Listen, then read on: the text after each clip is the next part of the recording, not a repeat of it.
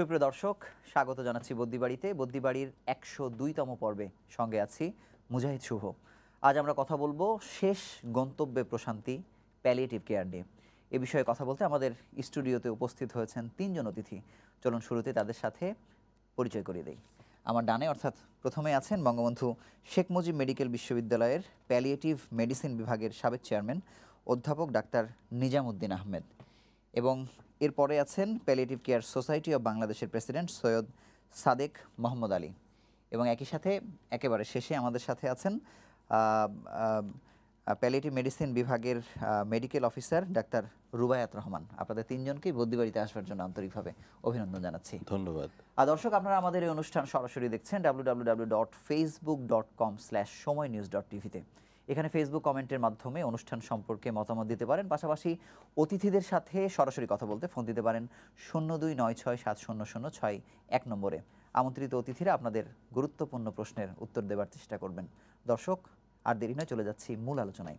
আমি প্রথমেই স্যারের কাছে জানতে চাইব যে প্যালিয়েটিভ কেয়ার আমরা খুব রিসেন্ট সময়ে একটু বেশি বেশি শুনছি, অনেক আগে থেকে যে শুনছি ব্যাপারটা আসলে এরকম না। আমরা যদি দর্শকদের জন্য একেবারে সহজভাবে এক্সাম্পল দিয়েও যদি আমরা বুঝাতে পারি কি আসলে প্যালিয়েটিভ কেয়ারটা। সবচেয়ে গুরুত্বপূর্ণ জায়গা এটাই, কি আসলে প্যালিয়েটিভ কেয়ার। প্যালিয়েটিভ কেয়ার হচ্ছে ভোগান্তি কমানোর, যন্ত্রণা কমানোর একটা ব্যবস্থা, চিকিৎসা ব্যবস্থা এবং সামাজিক ব্যবস্থাপনার ভেতরে যেটা জুড়ে থাকতে পারে।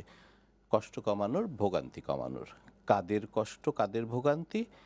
যারা চলে যাচ্ছেন, এমন কিছু একটা ঘটেছে স্বাস্থ্যগত যেইটি আর ভালো হওয়ার সম্ভাবনা প্রায় নাই বললেই চলে, সেই সমস্ত মানুষের চলে যাওয়ার সময় আপনি যেটাকে বলছেন যে অন্তিম অবস্থা, সেই জায়গাটায় যেন কষ্ট ভোগ না করেন, যন্ত্রণা ভোগ না করেন, সেই প্রচেষ্টার নামই হচ্ছে প্যালিয়েটিভ কেয়ার। সবচেয়ে সহজভাবে এটা বলা যায়। আমি আপনাকে ধন্যবাদ। আমি স্যারের কাছে আসার আগে, সোসাইটির কথা জানার আগে আমি একটু রুবায়েত স্যারের কাছে জানতে চাইবো যে আসলে মানে এই প্যালিয়েটিভ কেয়ার আসলে কি কি কাজ করে, যদি একটু বলেন আমাদের।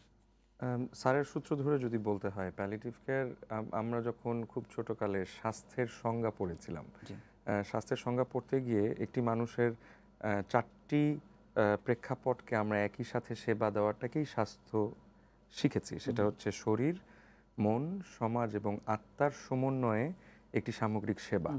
কিন্তু আমরা যখন কেন জানি আস্তে আস্তে বড় হচ্ছি বা 5th ইয়ারে চলে যাচ্ছি, চিকিৎসা বিজ্ঞানটাকে অনেক বেশি আপন করে নিচ্ছি, কাজ করতে গিয়ে এই শরীর ছাড়া বাকি যে 3টা অংশ আছে, সমাজ, মন এবং আত্মা, সেগুলোর দিকে আমরা খুব একটা বেশি নজর দেইনি।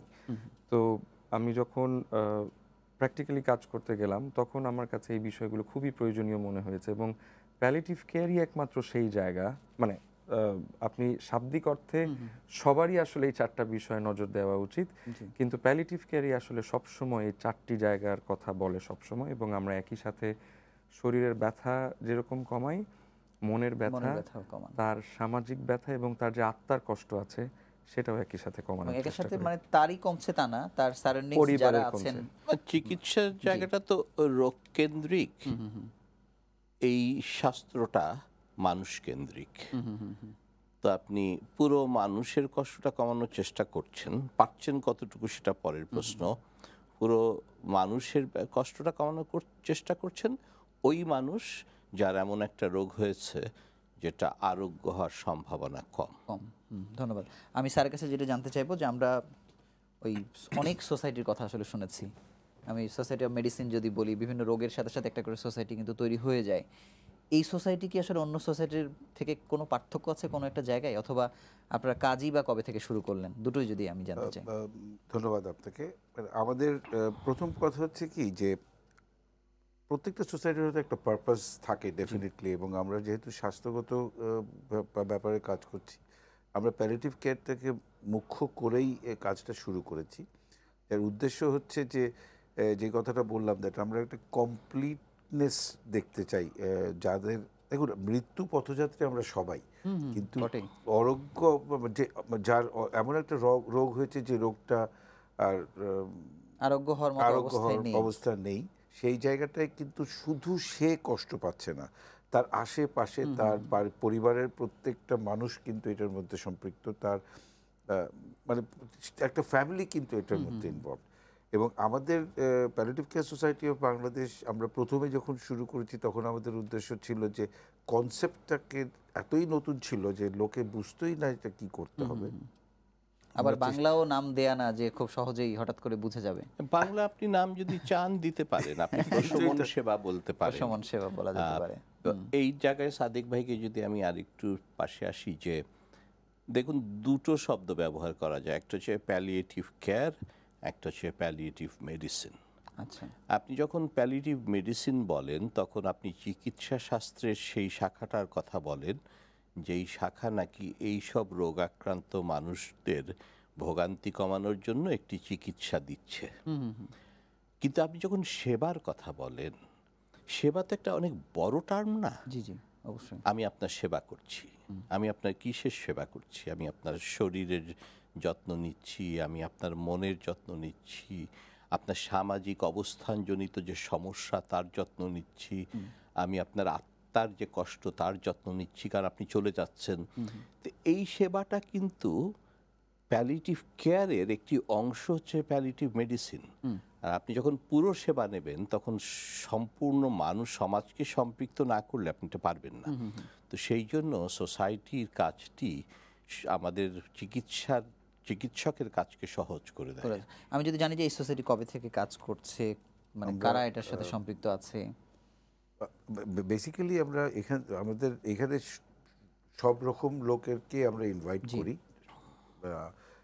প্যালিয়েটিভ কেয়ার সোসাইটিটা শুরু হয়েছে আমাদের 2007 সালে আমরা এটা ফর্ম করেছি, এবং তখন থেকেই আমরা যেরকম আমাদের ইনভলভমেন্টটা রোটারির মাধ্যমে আমরা এটার সাথে সম্পৃক্ত হয়েছিলাম, কিন্তু এমনি জেনারেল মেম্বার্সও অনেক আছে, নন রোটারিয়ান জেনারেল মেম্বার্সও আছে। এবং আমাদের যে উদ্দেশ্যটা, যে কথাটা বললাম, যে একটা হচ্ছে শুধু চিকিৎসা শাস্ত্র, এর বাইরে যে কাজগুলো, যেই লোকটা অসুস্থ, যেই পেশেন্টটা অসুস্থ, তার শেষ ইচ্ছার সঙ্গে অনেক জিনিস অনেক সময় থেকে যায়। যে যখন সে হয়তো মনে করে যে সে তার বাচ্চাটাকে পড়াচ্ছিল, সে এখন অসুস্থ হয়ে গেছে, তার বাচ্চাটা পড়াতে পারবে না, সেরকম সিচুয়েশন যখন এসছে আমাদের কাছে, আমরা দেখি ওইটাকে অ্যাড্রেস করতে চেষ্টা করেছি। এই একটা সার্ভিস আমরা ওরকম করে শুরু করেছি। তারপরে মনে করেন যে আমরা জানি যে সবাইকে সীমিত জায়গায় হয়তো সবসময় সেবা দিতে পারবো না, তখন আমরা মনে করলাম যে আচ্ছা ঠিক আছে, এই লোকগুলোকে বাসায় যেয়ে কোনো রকম সেবার একটা ব্যবস্থা করা যায় কি না। সব কিছুই আমাদের যত অ্যাক্টিভিটিস সব কিছুই কিন্তু বঙ্গবন্ধু শেখ মুজিব মেডিকেল কলেজ হাসপাতালের প্যালিয়েটিভ কেয়ার ইউনিটের সাথে যুক্ত হয়ে করা। আমরা ইন্ডিপেন্ডেন্টলি কিছু সেরকম করি না, কিন্তু যখনই যেখানে আমরা কিছু হাত বাড়াতে পারি সেই জায়গাটাতে আমরা ওনাদের সাথে সম্পৃক্ত হয়ে এই কাজগুলো। জি ধন্যবাদ। আমি স্যারের কাছে জানবো, আপনি একজন তরুণ চিকিৎসক, কত বিষয় আছে কাজ করার। ডাক্তার বলতে অনেকের চিন্তা অনেক সময় থাকে যে খুব কম সময় দিয়ে আমরা ইনকাম সোর্সটা বাড়ানো, কারো কারো থাকতে পারে আর কি। হ্যাঁ, আমি আপনার কাছে জানতে চাইবো যে আসলে এখানে কেন আসলেন, মানে কোন চিন্তা থেকে আসলে আসলেন? আমার আসলে প্যালিয়েটিভ কেয়ারে আসা 2010-এ, আমি পাশ করি হচ্ছে 2008-এ। তো পাশ করার পরে আমার চিকিৎসা শাস্ত্রের বেশ কিছু জায়গায় কাজ করার সৌভাগ্য হয়েছে। তো আমি যখন দেখছিলাম যে আমরা যখন চিকিৎসা দেই রোগীদেরকে, একটা আমাদের ভিশনটা, আমাদের দৃষ্টিভঙ্গিটা খুবই সরু অবস্থায় আমরা দেখি। যেরকম আমি এটা শিখেছি আমার স্যারের কাছ থেকে, যে যখন কোনো রোগীকে দেখছি, আচ্ছা ঠিক আছে এই ফুসফুসের ক্যান্সার বলেই আমরা সম্বোধন করি, কিন্তু এই মানুষটার পেছনে যে একটা বড় মানুষ আছে, একটা পরিবার আছে, একটি সমাজ আছে, এটাকে আমরা দেখার সেই সময়টা আমাদের হয় না। তো সেই জায়গা থেকে যখন 2008-এর শেষে আমি আসলে 3 দিনের একটা কোর্স করি, এবং তারপর আমার মনে হয়েছে আসলে এই জায়গায় কাজ করলে এমন একটা কিছুর প্রাপ্তি পাওয়া যায়, যেই প্রাপ্তিটা আসলে আপনি অর্থ দিয়ে কিনতে পারবেন না, সেটা হচ্ছে মানসিক প্রশান্তি। আমার আসলে সেই মানসিক প্রশান্তি, অন্যের আত্মার প্রশান্তি দিতে গিয়ে নিজের আত্মার প্রশান্তি পাই। সর্বোপরি আমি রাতে একটি শান্তির ঘুম ঘুমাতে পারি। এইটা হচ্ছে আমার সবচেয়ে সহজ বাংলা উত্তর।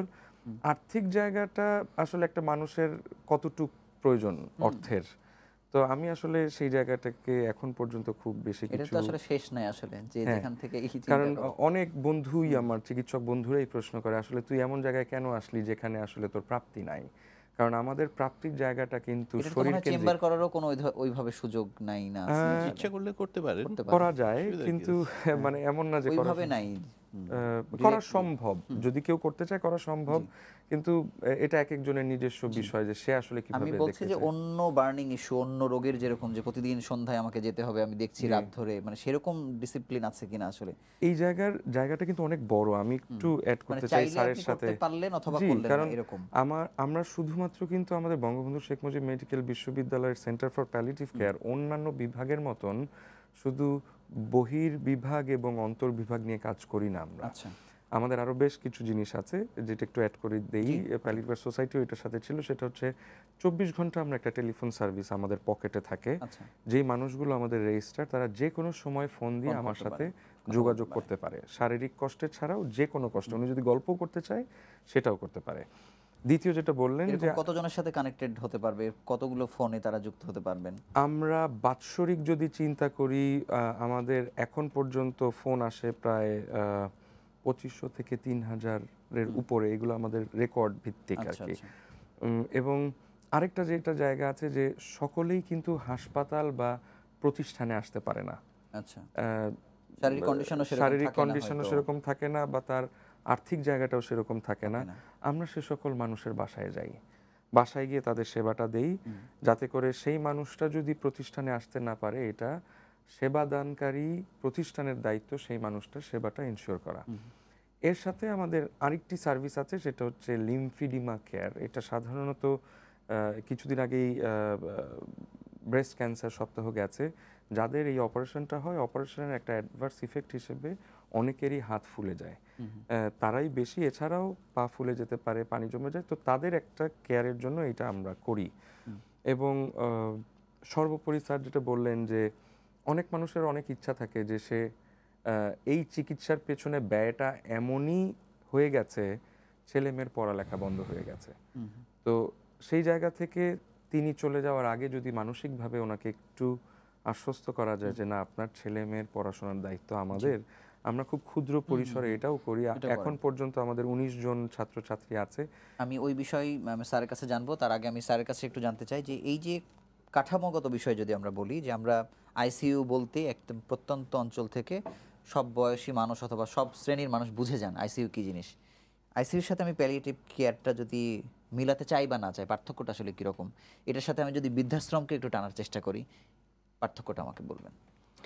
ভারী চমৎকার প্রশ্ন, ধন্যবাদ এই প্রশ্নটার জন্য। আবারও ফিরে আসতে হয় আসলে প্যালিয়েটিভ কেয়ার কি। প্যালিয়েটিভ কেয়ার বারবার করে বলছি আমরা একটা শব্দ, ভোগান্তি, যন্ত্রণা। আপনি যদি একটু ধরুন স্টুডিওর বাইরে মাথাটাকে নিয়ে গিয়ে চিন্তা করেন, আপনি নিশ্চয়ই আপনার জীবনে এরকম রোগী দেখেছেন যে রোগীকে চিকিৎসক বলেছেন আর কিছু করার নাই, বাড়িতে নিয়ে যান। জি। বোঝানোর জন্য আমরা ক্যান্সার বলি, কিন্তু ক্যান্সার ছাড়াও আরও অনেক প্রায় 18-19টা রোগ আছে যেখানে ভোগান্তিকে বলে সিরিয়াস হেলথ রিলেটেড সাফারিং, স্বাস্থ্য সম্পর্কিত ভোগান্তি। এইটা কমানোর প্রচেষ্টায় এখন বর্তমানে প্যালিয়েটিভ কেয়ার নামে পরিচিত। আপনার প্রশ্ন হচ্ছে যে আইসিইউ আর প্যালিয়েটিভ কেয়ারের পার্থক্য কী, আর প্যালিয়েটিভ কেয়ার আর বৃদ্ধাশ্রমের পার্থক্য কী। এই প্রশ্নটা আমাকে প্রায় আনন্দ দেয় খানিকটা, কারণ হচ্ছে যে এই প্রশ্নটার উত্তর দিয়েছিলাম আমি যখন আইসিইউর প্রফেসর হওয়ার জন্য অ্যাপ্লাই করেছিলাম সেই ইন্টারভিউ বোর্ডে। খুব সংক্ষেপে উত্তর দিই। সংক্ষেপে উত্তরটা হচ্ছে যে আমি তেমন কোনো পার্থক্য দেখি না। এমন একটি রোগ আমার সন্তানের যদি হয়, আমার স্ত্রীর যদি হয়, আমার প্রিয়জনের যদি হয়, চিকিৎসা বিজ্ঞানে যে রোগটির ভালো হয়ে যাওয়ার একটি সম্ভাবনা আছে, বিজ্ঞানসম্মত একটি সম্ভাবনা আছে, আমি তাকে নিবিড় পরিচর্যা কেন্দ্রে রেখে সেবা, যত্ন, ভালোবাসা এবং চিকিৎসা দিয়ে সারিয়ে তুলব। এটি হচ্ছে আইসিইউর মূল কথা। আমার প্রিয়জনের যদি এমন কোনো রোগ হয়, চিকিৎসা বিজ্ঞান যেটাকে সারানো যাবে না বলে মনে করে, তার জন্য আমি বাকি দিনগুলোর জন্য একটি নিবিড় পরিচর্যা কেন্দ্রই চাই, যেখানে নাকি যত্নের সাথে ভালোবাসার সাথে এবং বিজ্ঞানের সাথে, এই জায়গাটা খুব ইম্পর্টেন্ট, বিজ্ঞানের সাথে ওই মানুষটা শেষ দিন পর্যন্ত আমার প্রিয়জনের যত্ন করা হয়। সো প্যালিয়েটিভ কেয়ার এবং আইসিইউর ফিলসফিক্যাল জায়গায় কোনো পার্থক্য নেই, কিন্তু ফিলসফিক্যাল জায়গা দিয়ে তো হবে না।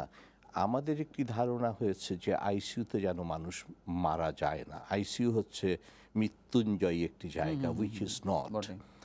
আর প্যালিয়েটিভ কেয়ারের সঙ্গে একটি স্টিগমা, একটি সংস্কার চলে এসছে, এটি যেন মৃত্যুর জায়গা, which is also it is not.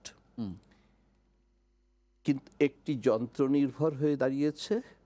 ICU বলতে আপনি যেখানে কৃত্রিম, আপনারা একটা নাম দিয়েছেন কৃত্রিম প্রাণদায়ক ব্যবস্থা, উইচ ইজ অ্যাবসলিউটলি রং। সেরকম একটি জায়গা মানুষের চোখে ভেসে ওঠে যে যন্ত্র দিয়ে বাঁচিয়ে রাখা হবে, বাঁচিয়ে রাখা যায়। এর পরের প্রশ্নটা আপনার হচ্ছে যে বৃদ্ধাশ্রম।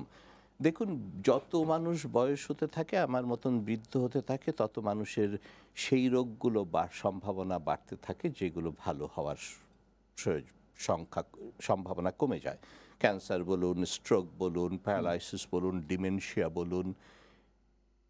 সেই জন্য এদের ভোগান্তি কমানোটা হচ্ছে বয়স্কদের ভোগান্তি কমানোর ব্যবস্থা, জেরিয়াট্রিক কেয়ার বলেন আপনারা। আজকাল প্যালিয়েটিভ কেয়ারের মধ্যে একটি শব্দ এসছে জেরিপাল, মানে বয়স্কদের কষ্ট কমানোটাও এই ছাতার নিচেই আসতে পারে। আজকে সকালবেলায় একজন অধ্যাপক আমাকে বলছিলেন, আপনি খুব একটা ভালো কাজ করতেছেন, ভালো কাজ, আপনি একটা যে জেরিয়াট্রিক্স নিয়ে কাজ করতেছেন। আমি আসলে উত্তর দেইনি, আমি মাথা নেড়েছি। হ্যাঁ, কারণ এখনও প্যালিয়েটিভ কেয়ার বলতে কাউরির কাছে এটি জেরিয়াট্রিক কেয়ার, কাউরির কাছে এটি একটি মায়া মমতার জায়গা, বিজ্ঞানের জায়গা নয়, কাউরির কাছে এটা একটা পেইন ক্লিনিক। এবং এইটি হচ্ছে সবচেয়ে বড় চ্যালেঞ্জ, যে প্যালিয়েটিভ কেয়ার সম্পর্কে ধারণাটা পরিষ্কার হওয়া। সো বৃদ্ধাশ্রমকে আপনি কোনভাবে তৈরি করবেন সেটার উপর ডিপেন্ড করছে এটাকে আপনি প্যালিয়েটিভ কেয়ার বলবেন কিনা অথবা। জি, ধন্যবাদ। আমি স্যারের কাছে জানতে চাইবো যে এই যে যাদের সাথে কাজ করছেন, যারা হয়তো যাদের আর হয়তো বাঁচার পথ নেই, হয়তো দিন গুনছে, তাদের কি আসলে হসপিটালে যাওয়ার প্রবণতা বেশি নাকি বাড়িতে বসে সেবা নিতে চাই, মানে মানে আগ্রহটা কোন দিকে আসলে বেশি দেখে? দেখুন, মানে আমাদের অভিজ্ঞতা হচ্ছে যে এটা নির্ভর করে অর্থনৈতিক অবস্থার উপর। একটা বিউটিফুল জিনিস হচ্ছে বঙ্গবন্ধু শেখ মুজিব মেডিকেল কলেজ, আমাদের যেটা সিপিসি আছে, সেন্টার ফর প্যালিয়েটিভ কেয়ার, এইটা অলমোস্ট মানে কস্ট ওয়াইজ অলমোস্ট জিরো বলতে হবে, কম্পেয়ার টু যেই রকম চিকিৎসা পায় তারা সেই তুলনা। সো ন্যাচারালি এইটাতে আসতে না, মানে মানুষের যখন অসুস্থ হয় তখন কিন্তু যতক্ষণ অর্থনৈতিকভাবে স্বাবলম্বী থাকে ততক্ষণ পর্যন্ত চিকিৎসা তারা চালিয়ে যায়, এবং এখানে না আসার কোনো কারণ নেই। যে কথাটা ভেরি ইম্পর্টেন্ট, যে আপনি মানে আমাদের দেশে এখনকার যে অবস্থা, আমাদের সমাজ ব্যবস্থায় যে অবস্থা এসে দাঁড়িয়েছে, সেখানে আমরা প্রতিটি ঘরেই কিন্তু প্যালিয়েটিভ কেয়ার পেশেন্ট আছে। আমি বলছি আমার অর্থনৈতিক অবস্থান ভালো আছে সেই জন্য আমি বলছি না আমার অবস্থান খারাপ সেই জন্য এটা হয়তো আমি কারো কাছে এটা সেবার জন্য যাচ্ছি। আজকে গুলশান বনানীতে আপনি দেখেন, খোঁজ করলেই পাবেন কারো বাড়িতে বা কারো বাবা, কারো মা, তাদের এই জেরিয়াট্রিক কেয়ারই লাগুক অথবা প্যালিয়েটিভ কেয়ারই লাগুক, তারা দে are looking desperately for some assistant, যারা কিনা এসে তাদেরকে দেখাশোনা করবে। এবং সেটা তো মানে এক্স্যাক্টলি পাওয়া যাচ্ছে না, খুঁজে পাচ্ছেন না। এই জায়গাটাতেই হচ্ছে আমাদের একটা চ্যালেঞ্জ আমরা ফেস করি। কেয়ার গিভার কনসেপ্ট নামে হয়তো কাজ ঢাকা শহরে কিন্তু আপনি যদি একটু ওয়েবসাইট সার্চ করেন, প্রায় গোটা 60 এরকম প্রতিষ্ঠান চলে এসছে। আপনার একটা মানে বাস্তবতাটা কি, মুক্তবাজার অর্থনীতিতে চিকিৎসা ব্যবস্থা একটি পণ্য, আমি মানি চাই না মানি। এখন প্যালিয়েটিভ কেয়ারে যখন প্রয়োজনটা দাঁড়াচ্ছে, যত প্রয়োজন আসছে তত বেশি এই দোকানগুলো সাপ্লায়ার বাড়ছে।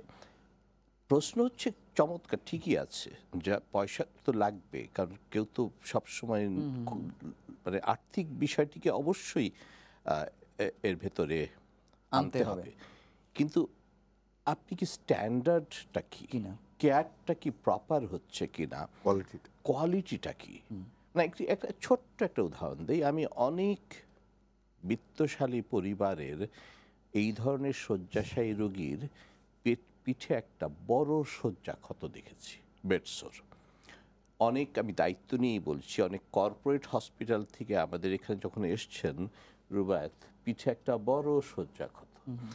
এখন আপনি একটু ছোট্ট একটু ধর্মীয় বিষয়টা নিয়ে সূরা কাহাফ যদি পড়েন, মাঝখানে দেখবেন একটি ছোট্ট লাইন আছে, গুহাবাসীদের সূরা, অত এবং উহাদিওকে মাঝে মাঝে পাশ ফিরাইয়া দেওয়া হইতো। আমি প্রথম যেদিন পড়েছি, আমি হঠাৎ করে আকাশ থেকে পড়েছি যে এই লাইনটা ঢুকলো কিভাবে, কেন, এবং পরবর্তীতে আমি অবাক হয়েছি। মানে প্রথমে আপনার অপ্রাসঙ্গিকই মনে হয়েছে? একেবারে মনে হচ্ছে যেটা আসলো কিভাবে, তখন আমি বুঝি নাই। কিন্তু যখন আমি মেলাতে শিখলাম, তখন আমার কাছে মনে হয়েছে যে বেডসোর যাতে না হয় তার প্রধান বিষয়টি হচ্ছে প্রতিরোধ করা।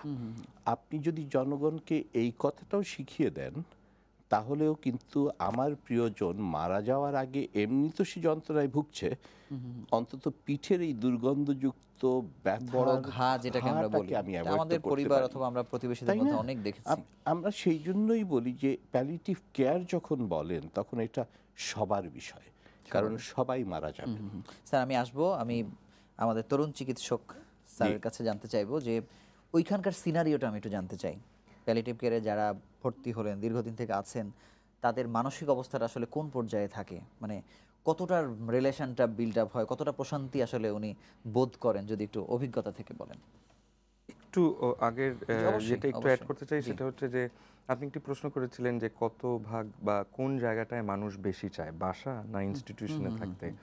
আমি যদি জাস্ট প্রশ্নটা একটু বুমেরাঙের মতন আপনাকেই করি, যে আপনি আপনার জীবনের শেষ সময়ে বা যারা দেখছেন আজকের অনুষ্ঠান, তারাও তাদের প্রান্তিক সময়গুলো আসলে কোথায় কাটাতে চায়? সহজ অকপট স্বীকারোক্তি কিন্তু চলে আসবে বাসায়। কেউই হাসপাতালে থাকতে চায় না।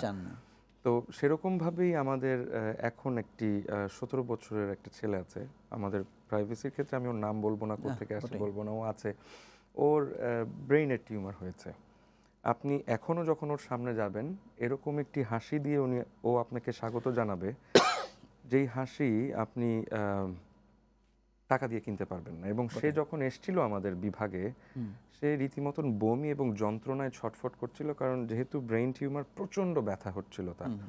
এখন তার ব্যথা তুলনামূলকভাবে অনেক কমে গেছে, এবং আজকে সকালেই ও বলছে, স্যার আমি কালকে সকালে বাসায় যেতে চাই, আমি বুঝতেছি কি হচ্ছে, কিন্তু বাসাটাকেই আমার অনেক ভালো মনে হয়, কারণ এখানে আমি আমার সুবিধাজনক খাবার বা ইচ্ছাগুলোকে ঠিক সেরকমভাবে প্রকাশ করতে পারি না। একই সাথে আরেকটি মেয়ের কথা যদি বলি, ওর নাম ছিল তুলি। ওর পায়ের একটি ক্যান্সার হয়েছিল, যেই ক্যান্সারটা কিনা পরবর্তীতে বুকে চলে যায়। তো ওর একটা ইচ্ছা ছিল যে সে শেষ মুহূর্তে কক্সবাজারে যাবে, সমুদ্রের বিশালতা সে দেখতে চায়। তো ওর শারীরিক অবস্থাটা আসলে সেই পারমিট করে না যে এত দূরে তোকে নিয়ে যাওয়া। আমরা চেষ্টা করেছি যে সামুদ্রিক আবহ তৈরি করে ওকে কি কোনোভাবে আমরা আরাম দিতে পারি কিনা। সেই ছবিগুলো দেখে সে রীতিমতন কেঁদেছে অনেকক্ষণ। তো আমি বললাম যে আমাদের রিলেশনটা এমনই হয়ে যায় যে ও আমাকে ভাইয়া ডাকতো, আমি ওকে তুই করেই ডাকতাম। তো আমি বললাম, কি রে কাঁদতেছিস কেন? তো বললো, ভাইয়া আমি না আসলে সমুদ্রের সামনে গিয়ে নিঃশ্বাস নিতে চেয়েছিলাম, আমি তো নিঃশ্বাস নিতে পারি না, কারণ তার ফুসফুসে ক্যান্সারটা ছড়িয়ে গেছে। তো এই কষ্টগুলো কিন্তু আমাদেরকে একই সাথে পীড়া দেয়। তো আমরা একটা কথা বলি, কম্প্যাশন, স্যারও যেটা বলেছেন, মায়া মমতা, আসলে মায়া মমতা তো থাকবেই, কিন্তু এর সাথে যদি তার জন্য আপনি কিছু করতে না পারেন, তাহলে এটা সাস্টেনেবল হয় না। যারা ওখানে আছেন তারা সবাই কি জানেন কিনা যে তারা মৃত্যু পথযাত্রী? এটা কি তারা ওয়াকিফাল কিনা? এইটা বাংলাদেশের প্রেক্ষাপটকে যদি আপনি টানেন, অনেকেই জানেন না। আমি বলবো ম্যাক্সিমাম মানুষই জানেন না, কারণ তারা অন্যান্য যে সকল জায়গা থেকে আসেন, সরাসরি তাদের সাথে বা বাংলাদেশের কালচারে এই সরাসরি কথা বলার জায়গাটা নাই। হ্যাঁ, যে আমার কি হয়েছে আমার ডাক্তার আমাকে বলেন না। আপনি গেলেও দেখবেন যে এরকম কোনো সিচুয়েশনে পড়লে রোগীকে ডাক্তারের ঘর থেকে বেরিয়ে যেতে হয় এবং রোগীর নিকট আত্মীয় স্বজন। কিন্তু আমার প্রশ্ন হচ্ছে যে যেহেতু প্যালিয়েটিভ মানে কেয়ারের কনসেপ্টটা যখন মানুষের কাছে যাচ্ছে, অনেকেই যখন জেনে যাচ্ছে, যেটা মানেই হচ্ছে যে আমার সেই পরিবারটা জানছে, পরিবারটা জেনে নিয়ে আসছে। এবং আমরা আসলে মাঝে মধ্যে বলি, এটা আপনাদের ইচ্ছা, আপনারা যদি চান, আমার মনে হয় মানুষটাকে জানানো ভালো, কারণ মানুষটা যদি জানে, সে বেশ কিছু সময় পায় তার জীবনের এই শেষ যাত্রাটাকে একটু সুন্দরভাবে সুন্দর করতে, যাওয়ার হ্যাঁ, জন্য। সেই জায়গাটা। জি, অবশ্যই। আমি স্যারের কাছে জানতে চাইবো যে আসলে এই সোসাইটিতে আসলে মানে সমাজের মানুষকে আপনারা কিভাবে সম্পৃক্ত করছেন, এবং মানে এখানে যেহেতু মানে কষ্ট লাঘব করার বিষয়, অনেক জায়গাতে কাউকে সারভাইভ করানোর বিষয়, ফিনান্সিয়ালি অ্যাসিস্ট করার বিষয়, মানে এইটা আসলে কিভাবে করেন? অথবা এখানে তো বিপুল একটা মানে অর্থের একটা বিষয় আশয় আছে আর কি, সেটাকে আসলে ম্যানেজ করেন কিভাবে, একটু যদি জানতে চাই। ধন্যবাদ। মানে একটা জিনিস হচ্ছে কি, আমরা চেষ্টা করি আমাদের নিজস্ব কানেকশনে যতটুকু ফান্ড রেজ করা যায় সেটাতে। এবং আপনি যদি দেখেন যে প্রথমে যখন সেন্টার ফর প্যালিয়েটিভ কেয়ার তৈরি হয়েছিল, তখনকার সম্পূর্ণ বেড থেকে শুরু করে এন্টায়ার সেট আপটা কিন্তু আমরা রেজ করেছিলাম মানে জেনারেল পাবলিকের থেকে। তারপরে এই যে আমরা যেটা বললাম হোম কেয়ার সার্ভিস যেটা দেওয়া হয়, এখন এই হোম কেয়ার সার্ভিসটা বিশ্ববিদ্যালয়ের আন্ডারে চলে গেছে, কিন্তু হোম কেয়ার সার্ভিসটা যখন শুরু করি তখন আমরা palliative care society of Bangladesh থেকেই আমরা একটা গাড়ির ব্যবস্থা করে দিয়েছিলাম চিকিৎসকদেরকে 25 কিলোমিটার রেডিয়াসের ভিতরে যাতে যেয়ে ওনাদেরকে, এবং এগুলো সবই কিন্তু পার্সোনাল কানেকশনে আমরা এগুলো সব রেজ করেছিলাম। এবং সবচেয়ে মজার ব্যাপারটা হচ্ছে যে আমরা মনে করি, আমি যেহেতু একজন নন মেডিকেল প্রফেশনাল মানুষ, আমরা মনে করি জেনারেলিস্ট লোকের কনটেক্সট থেকে যে কখনোই এসে ভালো কাজে আটকে যায়নি। এবং এটাতে আমি দেখেছি যে যতবার গেছি, যে কোনো জায়গায় গেছি, কর্পোরেট হাউসগুলো বলেন, বড় বড় প্রাইভেট সেক্টর, ফিরে আসতে হয়নি, কম বা বেশি অথবা পেয়েছেন, এবং দিন দিন এটা তো আরো বাড়ার কথা। এবং এই জায়গাগুলোতে মানে আমরা মানে অনেকে হয়তো মনে করতে পারে যে আমরা দুঃখ বিক্রি করছি কিনা, কথাটা সেটা না। আমার কথা হচ্ছে কি, আমাদের কনটেক্সটটা হচ্ছে যে আমরা কিন্তু ওই পথেই যাচ্ছি বটেই। এখন থেকে 5 বছর পরে মনে করছি। প্রথমে যে বলেছেন যে আমরা তো সবাই আসলে মৃত্যু পথযাত্রী, কেউ হয়তো একটু আগে জানছে। শুধু মৃত্যু না, ওই মৃত্যু, যেই মৃত্যুটার জন্য আপনি আজকে কাউকে কথা বলতে গেছেন, কারোর কাছে কোনো সাহায্যের জন্য গেছেন, ওই মৃত্যুটা যে আপনার হবে না এটার নিশ্চয়তা কেউ আপনাকে দিতে পারবে না। একটু জুড়ে দিতে চাই স্যার, আমরা আসলে প্যালিয়েটিভ সোসাইটি যে আমাদের কি করে, আপনি আমাদের আমার মনে পড়ে গত ঈদে সাতক্ষীরা থেকে 3 মেয়ে এসেছিল ঈদের মাঝামাঝি সময়ে, যে আমার মাটাকে একটু রাখবেন, কারণ বেশ কিছু টাকা জমে গেছে, আমরা একটু কাজ করে টাকাটা একটু শোধ দিতে চাই। ডেফিনেটলি রেখে যান, এটা আমরা এই সেবাটাও দেই। কেউ যখন নিজের পরিবারের সেবা দিতে দিতে আর পারেন না, আমরা কিছু সময় রাখি যাতে করে তারা আবার রিগেইন করে আবার নিয়ে যেতে পারে। তো তারা সেই টাকাটা শোধ করে এসেছিল ঈদের 2 দিন আগে, এবং সেই ভদ্রমহিলা আসলে ঈদের দিন ভোরবেলা মারা যান। তো সেই মুহূর্তে তার বড় মেয়ে আমাদেরকে বলেছিলেন যে স্যার, আমার কাছে মাত্র 700 টাকা আছে, আপনারা যদি একটু সময় দেন, আজকে তো ঈদের দিন, আমি যদি নিচে যাই আমি বেশ কিছু টাকা জোগাড় করে নিয়ে আসতে পারবো। আমার মার শেষ ইচ্ছা ছিল আজিমপুর কবরস্থানে যাতে তার দাফনটা হয়। প্যালিয়েটিভ কেয়ার সোসাইটির পক্ষ থেকে আমরা এই ধরনের কাজও করি, যে সেই মুহূর্তে আসলে আমাদের মানবিকতা সেই প্রশ্রয়টা দেয়নি তাকে, যে সে রাস্তায় গিয়ে দাঁড়াবে মায়ের শেষ কাজ করার জন্য সেই টাকাটা জোগাড় করবে। আমরা তার দাফন, কাফন এবং আজিমপুর কবরস্থানের পুরো দায়িত্বটাই নিয়েছি। তো আমাদের এরকম 2টো ফান্ড আছে, একটি হচ্ছে জাকাত ফান্ড, যেটাতে আমাদের দেশের যেহেতু আমরা ইসলাম ধর্মের অনেকে, তারা তাদের জাকাত দিতে পারে, আর একটা হচ্ছে ডোনেশন ফান্ড, যেখানে মানুষ তাদের টাকাটার সঠিক দানটাকে যাতে ব্যবহার করা যায় সেই কাজটা। আমরা আলোচনায় আবারও ফিরবো। এই যে প্যালিয়েটিভ কেয়ার নিয়ে আমরা এত কথা বলছি, যারা আসলে শুনছেন তারা আদৌ বিষয়টা আসলে বুঝতে পারছেন কিনা।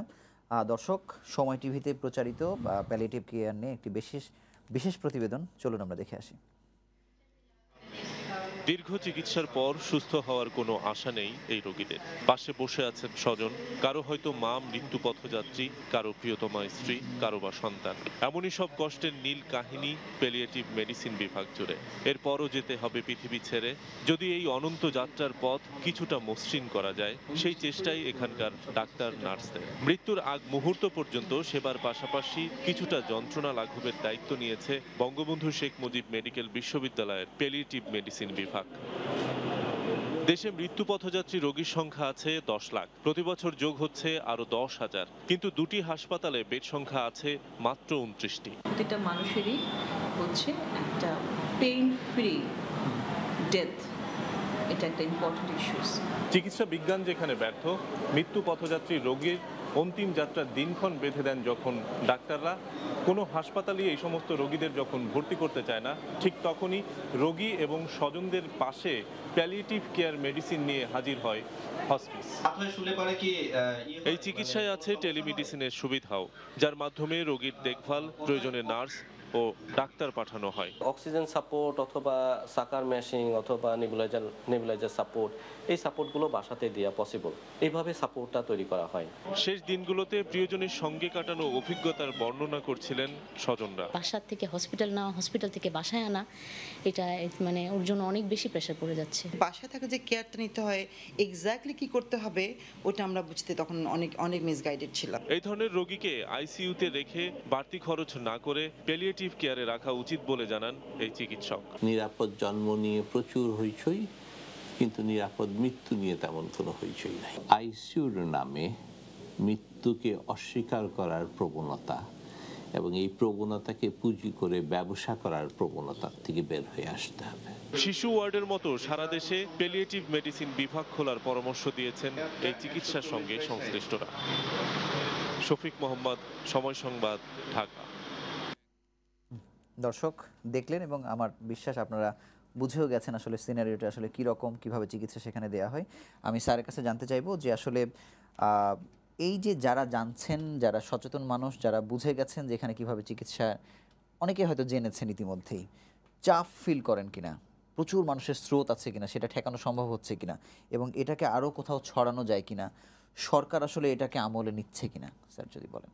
অনেকগুলো প্রশ্ন করে অনেকগুলো প্রশ্ন, সেই কথা ভাবছি, কিন্তু আমার মনে হয় যে দুই একটা জায়গায় চমৎকার প্রতিবেদনের সাথে এবং ইদানিং যে কোনো প্যালিয়েটিভ কেয়ার আলোচনায় যখন বসি কোথাও, খুব আনুষ্ঠানিক আলোচনাতেও দু তিনটা শব্দ আমাকে একটু বিরক্ত করে। তার মধ্যে একটি হচ্ছে চিকিৎসা যেখানে ব্যর্থ, দ্বিতীয় কথা হচ্ছে যেখানে আর কোনো আশা নাই। দুটোই টোটালি ভুল একটি ধারণা। চিকিৎসা যেখানে ব্যর্থ কথাটার মানেটা কি? আচ্ছা, আপনার তীব্র মাথা ব্যথা হলে দুটো প্যারাসিটামল খাবেন, এটা চিকিৎসা কি না? তাহলে চিকিৎসাকে আমি এখানে কোথায় ঠেলে দিচ্ছি যে না, চিকিৎসা মানে হচ্ছে ভালো করতে হবে, তা না হলে পরে বাকিটা আর চিকিৎসা নয়।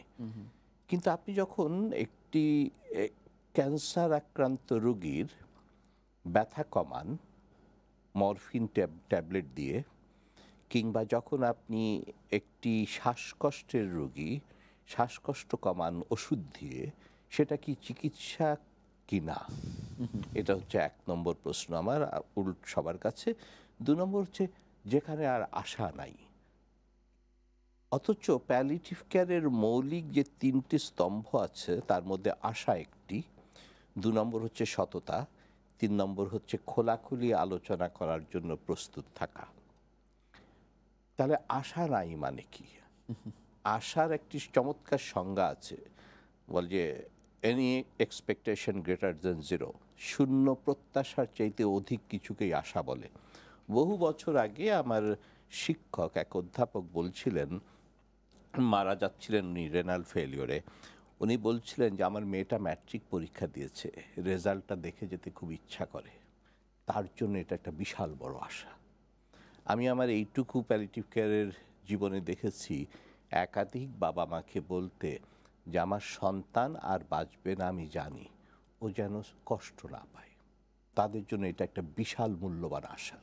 সো আশা নাই, চিকিৎসা নাই, তখন প্যালিয়েটিভ কেয়ার আমি এটাতে বিশ্বাস করি না। এরপরে আপনার প্রশ্ন হচ্ছে যে আমরা কোথায় আছি, সরকার চাপটা কিরকম, মানে আরো প্রচুর মানুষ যখন আসছে আপনারা হিমশিম দেখুন, সাক্ষ্য প্রমাণ ভিত্তিক কথা বলা ভালো, তা না হলে পরে এটাকে সবাই সেই আবেগের জায়গায় শুধু মনে করে। বিখ্যাত ল্যান্সেট কমিশন রিপোর্ট প্যালিয়েটিভ কেয়ারের সবচেয়ে শক্তিশালী আধুনিকতম সাক্ষ্য এভিডেন্স, ওরা বলছে যে বাংলাদেশের দেশে নাকি প্রায় 6.5 লক্ষ রোগী আছে যাদের প্যালিয়েটিভ কেয়ার প্রয়োজন, এবং তার ভেতরে 29,000 শিশু কিশোর। আপনি কোনোভাবেই এটাকে ইনস্টিটিউশনাল প্যালিয়েটিভ কেয়ার, বিছানা হাসপাতাল করে কোনোদিন দিতে পারবেন না আগামী 100 বছরেও। এদের জন্য কি ব্যবস্থা আছে? অবশ্যই আছে। আমরা বলি যে public health approach of palliative care, সব জনগণকে সঙ্গে নিয়ে জনগণের মাধ্যমে এই মানুষগুলোর সেবা যত্ন দেয়া। এবং এটা কোনো বানানোর কথা না, পৃথিবীতে এরকম খুব কাছাকাছি দেশগুলোতে এরকম ব্যবস্থা আছে। সবচেয়ে ইম্পর্টেন্ট প্রশ্ন হচ্ছে সরকার।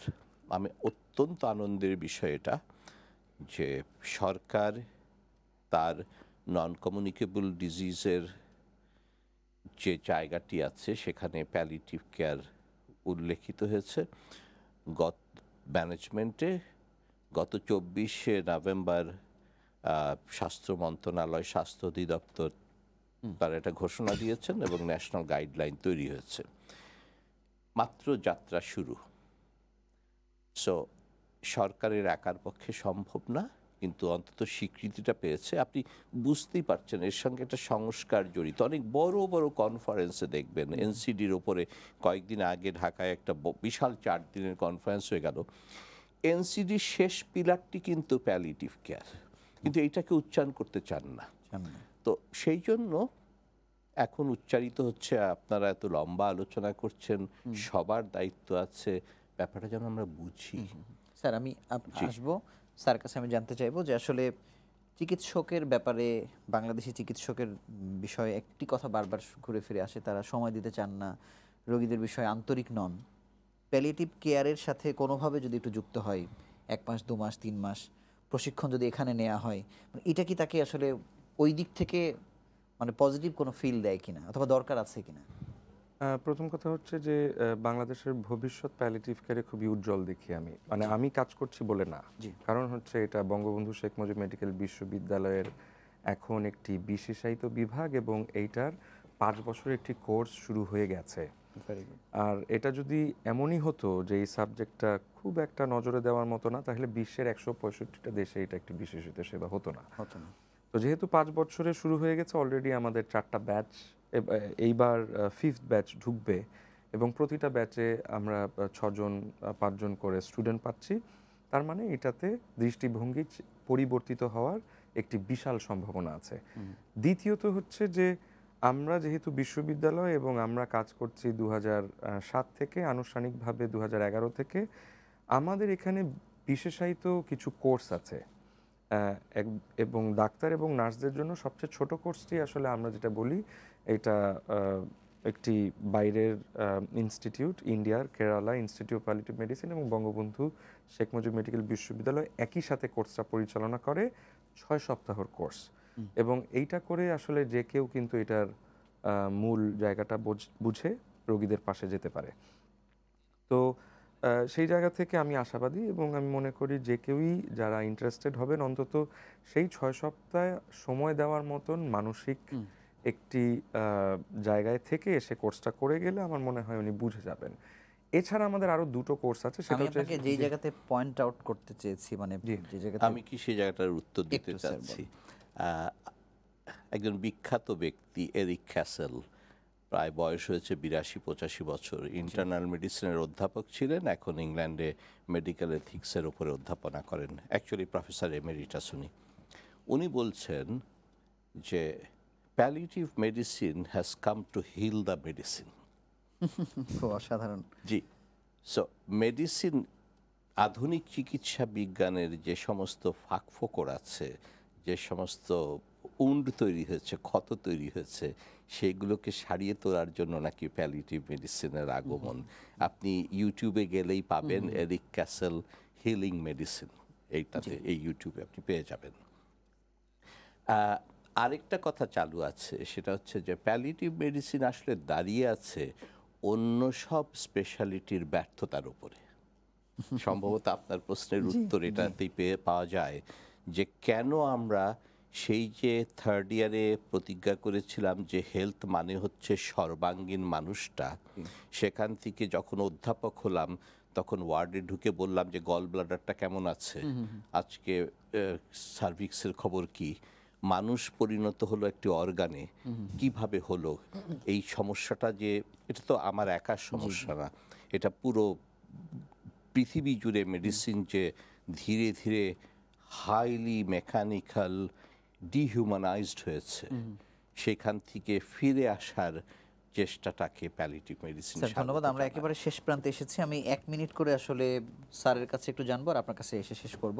স্যারের কাছে জানতে চাইবো যে এই মানে সোসাইটি যেটি কাজ করছে ভবিষ্যতে আপনাদের পরিকল্পনা কি এবং কত বৃহৎ পরিসরে আসলে কাজ করতে চান, লক্ষ্য উদ্দেশ্য আসলে বলতে পারেন একেবারে সংক্ষেপে যদি স্যার বলেন। বেসিক্যালি আমরা রাইট নাও যে কাজটা করতে চাইছি যে আমরা চাইছি যে একটা প্যালিয়েটিভ কেয়ার সোসাইটি অফ বাংলাদেশের একটা নিজস্ব জায়গা করে ওইখানে আমাদের প্যালিয়েটিভ কেয়ার অ্যাসিস্ট্যান্টস কিছু ডেভেলপ করার জন্য।